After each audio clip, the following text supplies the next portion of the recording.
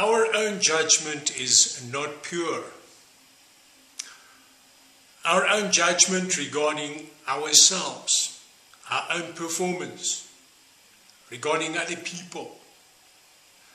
And that is why many people will be disappointed on Judgment Day when they stand before Jesus and they justify themselves about their actions, what they did.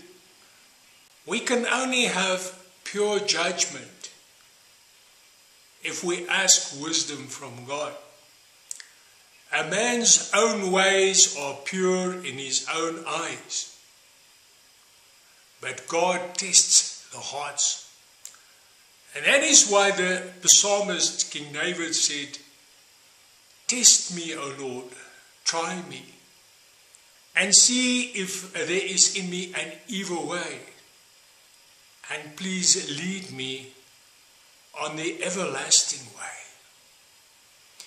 We must subject our thoughts, our deeds, and our intentions to the scrutiny of the Holy Spirit and ask the Lord to test us, to try us, to convict us and to correct us, or else we will stray. We will be terribly disappointed when we stand before Jesus. A fool depends on his own judgment. But a person who is wise submits himself to Jesus and says, "Lord, show me the way.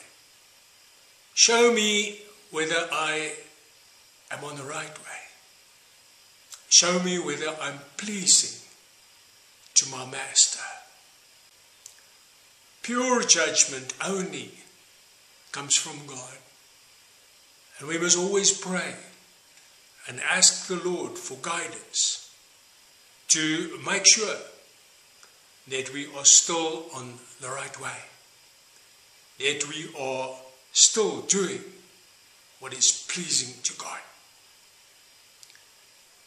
May Jesus bless you.